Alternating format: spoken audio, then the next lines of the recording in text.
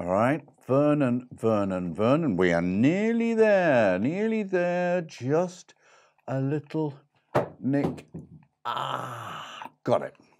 Now, Vernon, you, my friend, are going to be okay. Oh, hi, everyone. Welcome to the Story Emporium repair shop. And I've just been doing a little bit of repairs for Vernon. Thank you very much indeed. We'll just have to get this back. Vernon has been dredging ditches again, and he has swallowed a bedstead, a Morrison's trolley, and a 30-gallon drum of quinoa. But now he's fine, absolutely fine. But he needs a bit of recovery. So, Cecil, I want you to play with Vernon, because what we need to do is get his spirits up, okay? So you and Vernon have a nice play. Cecil? Cecil, are you going to play with Vernon? Cecil, what's the matter? Oh, Cecil, Vernon's okay. I know what happened, but that was a couple of months ago. He's fine now. But are you just shy? Oh, Cecil. Well, it's true, everybody. Everybody gets shy sometime or other in their lives. Oh, Cecil, I know a story about someone who got shy. Shall I tell you that story? Brilliant. Okay, Vernon, do you want to hear the story? Femi? Femi's at the back. Do you want to hear the story? Right, we'll have the story. Oh, he's ringing the bell. Easy, Dennis, easy. Now then, the story is for you, Cecil, and for you, Femi, and for you, Vernon. Vernon's not his real name. Once upon a time, there was a boy called Brian, and Brian had been to many schools in his young life, and he'd only stayed, maybe 2 weeks at any school. But now he was going to school, and his mum was determined she wouldn't move again. But Brian was very shy, and when he went into the classroom, Miss said, "All right, children, we've got a new boy called Brian. We're a very lucky class. Who's going to play with Brian at break time?" Everybody put their hands up. But when they tried to play with Brian, Brian was too shy to play with anyone. And so poor Brian, he didn't play with anyone. And I know what being shy is like. It's like looking through the windows at all the other children playing and not being able to go out and join them because it's just a little bit too scary. Well, after 3 weeks, the teacher got very worried about Brian, and Brian still had no friends. One playtime, he was next to the boys' toilets, and he was pushing himself into the wall. He wanted to disappear when he saw 3 other children playing. One of the children, her name was Femi. And Femi said, "Well, guess what? You know my dad, yeah. My dad's a postman. My dad's delivered a letter to the Queen." And the other 2 children, Vernon, said, "Yes!" And Cecil said, "Yes!" And then Vernon said, "Well, guess what? You know my mum is a lorry driver. And my mum has driven all the way to Scotland." "Whoa," said the others. "And my mum has driven all the way to Germany." "Whoa," said Femi. "Whoa," said Cecil. And then it was Cecil's turn. It was your turn. And Cecil said, "Well, guess what? My dad's a DJ." "Whoa," said Vernon. "Whoa," said Femi. Poor Brian. He was looking at the three children. He wanted to be friends with them, like they were friends with each other. But he didn't know what his dad did, because he'd never even seen his dad. So he decided to make something up. He left the wall of the boys' toilets. He went up to them and he said, "Well, guess what? You know my dad, yeah? Well, my dad plays football for Manchester United." "Whoa," said Vernon. "Whoa," said Femi. "Whoa," said Cecil. And so the four children, Brian, Femi, Cecil, and Vernon, ran around the playground chasing each other. But then Femi said, "Hold on, Brian. If your dad plays for Manchester United, how come you still live in the Red Flats?" And then Vernon said, "Hey, Brian, if your dad plays for Manchester United, they're all billionaires. How come you haven't got a car?" And then Cecil, even Cecil said, Hey, Brian, if your dad plays football for Manchester United, how come your mum still picks you up from school?" Brian knew. They knew, they lied. And so Brian, he turned and he ran into the boys' toilets, and he never came out till the bell. And then during lunch play, he went to the boys' toilets and he never came out. And at the end of the day, when his mum come, Brian took his mum's finger and said, "Come on, Mum, we gotta go." "Brian, what are you doing, dragging me?" And behind Brian, Cecil was walking with his mum. And Cecil was saying to his mum, "Ma, ma, ma, ma, ma, ma, ma, ma, Manchester United." Brian filled up with red again and pulled his mum. "Come on, Mum, let's go home."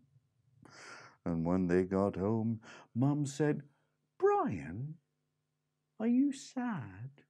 "Yes," said Brian, "I'm really sad." "Did you have a good day at school?" "No." "But why, Brian, why?" "I didn't have a good day at school because I lied." "What did you say?" "I said my dad plays for Manchester United." "Oh, Brian," said Mum, "that's not telling a lie. That's making stuff up. Lots of people make stuff up.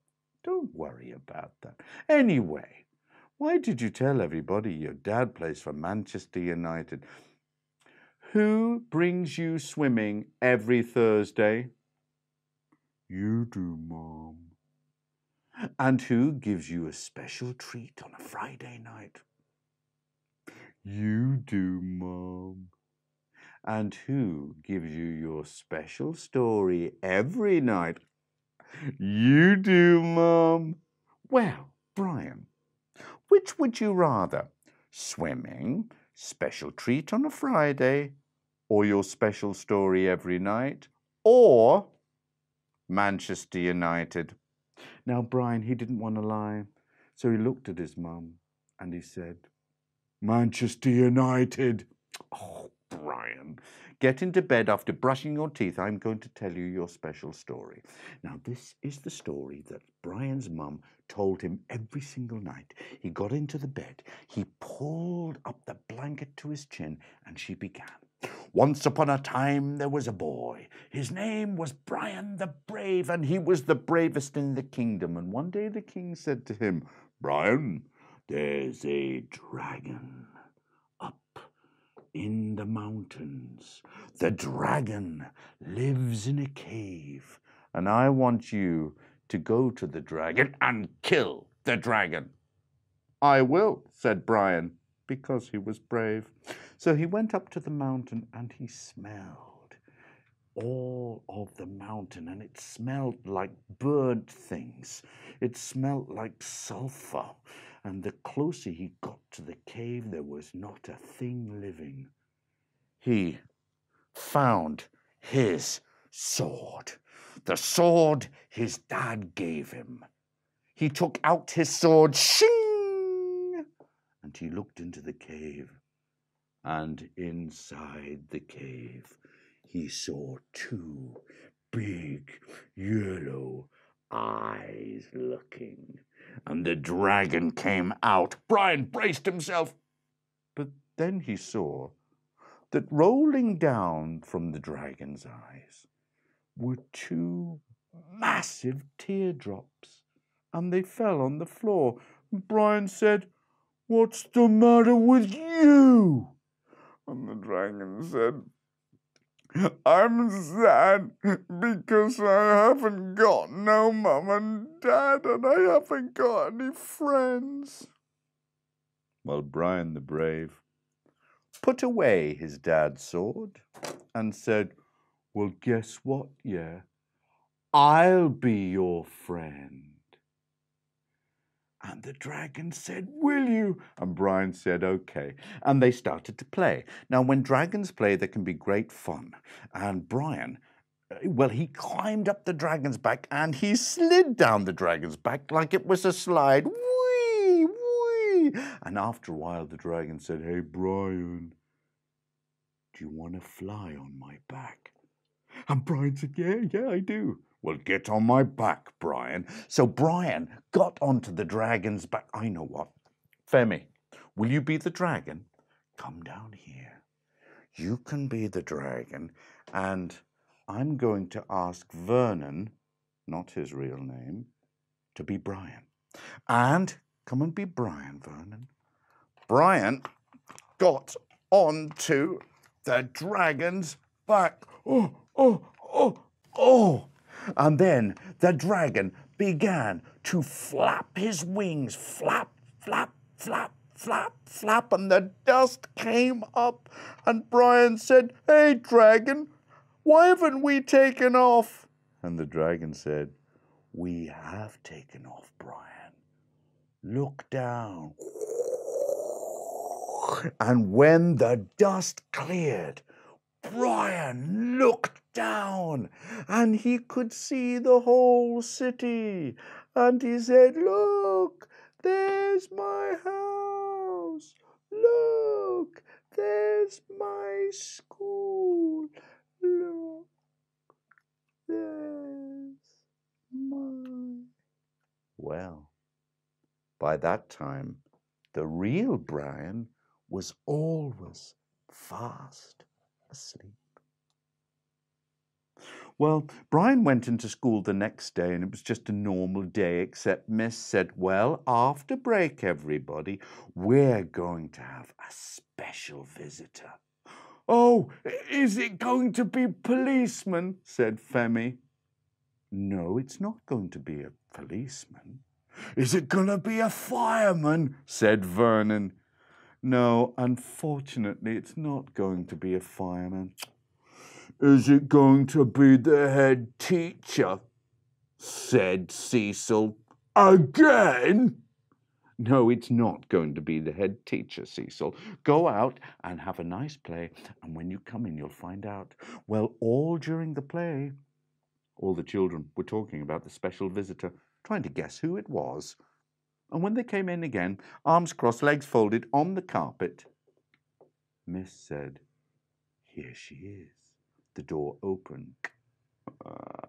They all looked behind them, and Brian looked back. It was Brian's mum. And Brian said, "What's she doing here?" Brian's mum came to the front. Brian's mum sat in the storytelling chair, and Brian's mum said, "Everyone, I'm going to tell you a story. It's a special story. It's called Brian the Brave." "She's gonna tell my story," said Brian. Well, Mum did. She told the story. And Brian, who'd heard it so many times before, looked around, looked at Femi, looked at Vernon, looked at Cecil, and everybody was looking at Brian's mum like this. And afterwards, they said, Brian, is it true? Did you go on a dragon's back?" Well, Brian, he didn't want to lie, and he said, no, I didn't. It's just a story. And Cecil said, whoa, Brian's in a story. Well, at the end of playtime, Mum and Brian were walking home, and Cecil was walking with his mum, and Cecil was saying, na, na, na, na, na. Guess what? Brian's in a story. Brian heard this, and his face didn't fill up with red. Instead, his chest went out, his head was held high, and he walked home with his mum, very proud and not shy anymore, because Brian was in a story. Now, my dear friends, my dear Femi, my dear Vernon, my dear Cecil, that is the end of the story. Now, my friends, you know what to learn from that, Cecil? That dragons, like Vernon, not his real name, are not scary. Okay? And I want you, and you, Vernon, and you, Femi, to play well together. Listen, everybody, we've got to go now. I've got to lock up and let them all play with all the things in the Story Emporium repair shop. So, goodbye. Come back again. Good boy, Cecil. Good boy.